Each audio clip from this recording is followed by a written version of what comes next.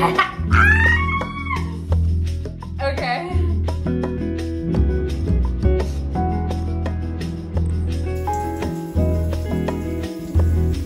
I'm determined to breed with. I need to pause this. I pulled off everything from above my bed because I got a bulletin board to put above my writing desk, and my perfectionism is kicking in here, and now I can't find something. I know I pulled off the fucking wall. Huh? I'll show you what I have so far. So this is what we're working with. I still have some shit and then more pictures from travel over the years. But I'm looking, because I'm trying to fill this spot, and I had a sticker of Sailor Moon looking out her window, and I don't know where I put it. Found it, bitch, on the back of this postcard from Venezia. Right here is where I want it to go. I have to pee so badly, but I wasn't going to pee until I finished this, and I finished it. Now I just have to tape the rest of them down. Honestly, one of my most prized possessions is this ticket. It is the part one I put in my scrapbook, but I bought this literally 2 days before I went to see it, and it only, like, because it was a single seat, that's the only reason I got it. Because I know people buy, especially in London, they were buying this ticket like years in advance at the time. I'm kind of obsessed, and I put a tack in my movie stubs because I know I'll just continue adding to those. My two favorite ones are on top, which is Poor Things and Saltburn. Now I just have to put it up there. Yes, bitch. Yes. I call this all the fakes I have picked and eaten and devoured that filled my belly. Probably some are gonna fall in the night and scare the shit out of me, but I'm very happy with that.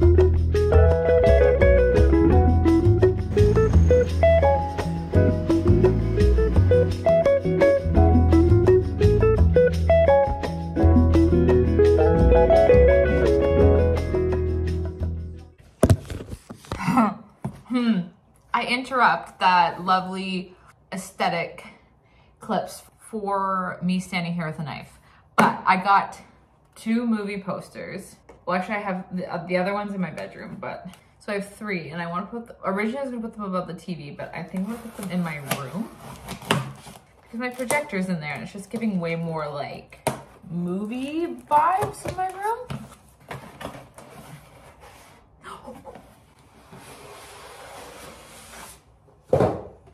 Okay. Okay. Should I show you? I think I'm gonna show you the one I already have. Wait. Okay, so I had to order this one special because this film is like not as popular, I guess. And I really wanted a specific, because Redbubble did have this movie's posters, but I wanted this specific one that I'm about to show you, and Redbubble didn't have one, I don't think. But it's Frances Ha. And I did order the frames for these because these are all A2 prints. And the other 2 posters I got is obviously this one. And then obviously her. These 3 films, Frances Ha, Saltburn, and Lady Bird, changed my life. All of them. Poor Things is getting up there, but it's not, it didn't change, Poor Things didn't change the trajectory of my life yet. That's not to say I can't change out posters as time goes on. So now I'm just waiting on the frames for these. They're supposed to come either the end of this week or early next week. That's exciting. I love getting packages in the mail.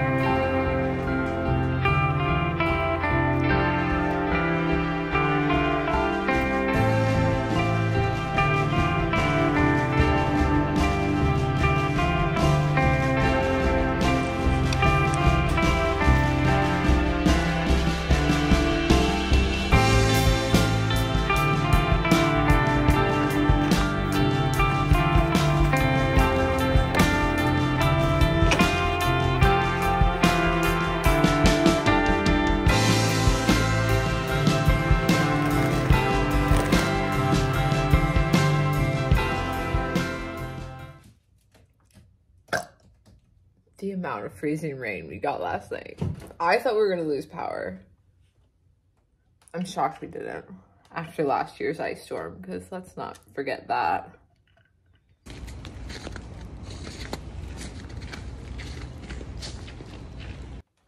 It's kind of pretty. I don't know. I'm supposed to work right now, but I might go to the gym because I kind of want to see what outside looks like. Like, that is pretty. But don't be deceived. This shit ruined my life last year. So our new member of court is the cauliflower jelly cat, and I have decided to name him, inspired by Brittany Broski. This is Rumple Goocher, or Ron for short. And he is so wonderful, and he could do nothing wrong. I really should be at work right now, but we're here because I just need to talk about Montreal winters. I'll never shut up about it. I think it's because last year, I don't want this to be too dark, but when you're so isolated and then going through like severe weather, mentally, I was not doing well to a point where I didn't think I was going to make it to spring. Hi. Last year's winter, there was the deep freeze in beginning of February, and it hit minus 43 Celsius. And I lost all running water for about 6 or 7 days. That was difficult. And there was intermittent like freezing of my pipes throughout all of winter, like where I would like, it'd be a day or 2 or 3 here and there where I lost water, and constantly having my tub filled with water just so I can flush my toilet. We had way more snow last year, and my Fiat got stuck a lot, and that was scary, and no one would help me, and I was constantly stranded. And then I thought I made it out, and then there was the beginning of April, and the huge fucking ice storm hit. At that time last year, I had only made a couple friends here, and all of them were not here at the time. And that's, I think, what made it so much worse. Over 1 million people in the Montreal area lost power. And it was so bad that people from, I think from New York, and also like out of province, like I think New Brunswick, and people from Ontario came to like help restore power to everyone that had lost power here. The 8 days without power, obviously I lost my phone at some point. And then I really lost connection, like with anyone. Then obviously I didn't have water either. So I was really dehydrated. And then at day 5, my food really started to go bad in my fridge. The grocery stores, they were out of power too. And I went 3 days without eating. I couldn't, like there was no water, there was no food. This is the second biggest city in Canada, and that happened. And I've lived in Canada my whole life. I am a Canadian. I can tolerate winter, but that I can't tolerate. And I did it alone. And I think that's the worst part, is I was so fucking alone. When this winter came around, there was a lot of debate for me if I should leave or stay. I don't know if I'm going to stay the full winter yet. It's only January 25th. I don't know. But for right now, I'm trying to stick it out because I'm trying to finish my book before I start my CPA course in April. The plan is to go to Costa Rica if all else fails. If I go to Costa Rica, I just don't think I'll be writing my book as often as I want to be. And I'm really trying to stick this out because to heal is to experience the opposite. And I can't leave my concept of a Montreal winter based off one go.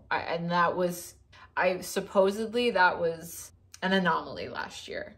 So far, I believe that to be true because there's way less snow this winter. That being said, my pipes have frozen once, and that it hasn't even been one full year since the deep freeze. The deep freeze was the beginning of February. So why this is like really flaring up right now is like I said, in April, there was that ice storm, and that's what really sent me right over the edge. And last night we got freezing rain again. And I couldn't sleep. I was like, I was literally laying in bed and I could feel my heartbeat. I could like hear it in my ears because I was so fucking scared that it was going to happen all over again. And it's just such validation, like the body remembers. Like you internalize it, you really do. And then on the way to the grocery store today, still have power, obviously. On the way to the grocery store, I slipped and ate shit, so everything was ice. Like concussed, okay? All for a bag of popcorners. Did have it for lunch in those bowls. Worth it. And we're supposed to get freezing rain again tomorrow for like 8 hours or something. And again, like I'm just so fucking scared that it's going to happen again. I'm like, why am I getting emotional about it? It was one of the worst times of my entire life. Why? One of the friends that was gone while this was happening, she wrote a little poem for me and she gave it to me in May last year. And I just remembered it. And I thought I'd read it to you guys because maybe you're having a shitty winter as well. I also need to read it for myself. And then it also reminded me of this other thing that I saved in my phone in 2021. But my friend wrote for me, she called it, "It was an ice storm. Year after year, long winters have a price. For the trees that get heavy and turn into ice. Are my branches too heavy? Am I a tree that's breaking too? Maybe I am. That's what winters do. The seasons remind us that we don't have control. Or was Invictus right? Am I the captain of my soul? Tomorrow will be sunny, or the day after that. I'll look back on these words and silently laugh. Remembering the parts that I lost in that dark and heavy storm, my new branches will grow, lighter and warm." I did lose parts of me, and that's what winters are for. To go in and really do the work. And I think that's why I want to stay and do my book, because writing my book, there is a lot of internal work for me. And I don't remember where this quote came from, so it's not mine. I found it somewhere, probably Pinterest, okay? The gist of what I'm trying to say is this. Life is unpredictable. It changes with the seasons. Even your coldest winter happens for the best of reasons. And though it seems eternal, like all you'll ever do is freeze, I promise spring is coming, and with it brand new leaves. So if anyone going through it right now, or just the January blues, and then the February blues, we have to go through it. The new leaves we receive in the spring they're always so worth it. Like my spring last year was after the ice storm. I went to Paris with my best friend. I'm just scared to anyone out there that's being absolutely kicked in the ass by winter. As a Canadian, I feel you.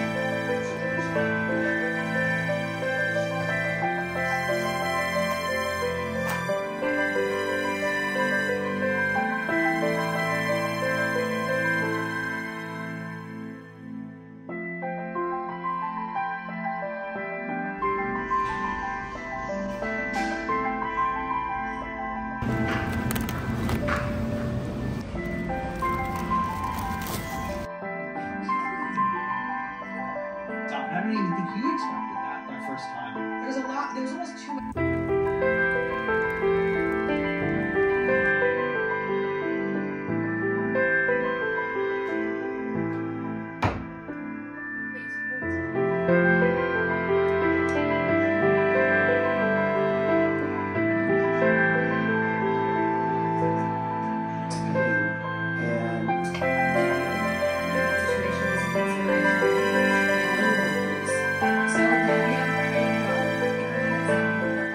I'm going to end this vlog with my honest review of Masters of the Air. Is it worth it?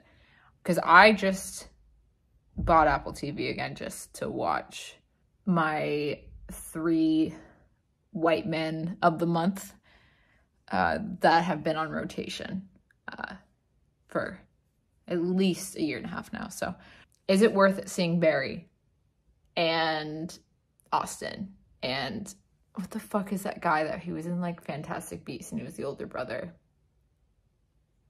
Is it worth it? I'll let you know. Sitting down with a big old bowl of spaghetti and watching white men on the TV that I'm determined to breed with. Thank you. They make a nice pair, don't they? Oh, I should have introduced them earlier. Just leaving them alone. Morris! Thanks for the bikes! Yeah. Yeah. That was great. Directed by Steven Spielberg and produced by Tom Hanks. But I hope you enjoyed this video. And thank you for watching. And I hope you're having a wonderful weekend or weekday. I gotta go because now I gotta be bricked up. Bye.